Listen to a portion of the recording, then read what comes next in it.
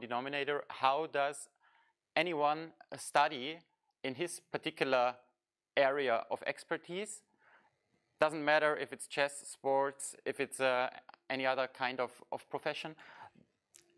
Everyone who is an expert in his field studied along these principles.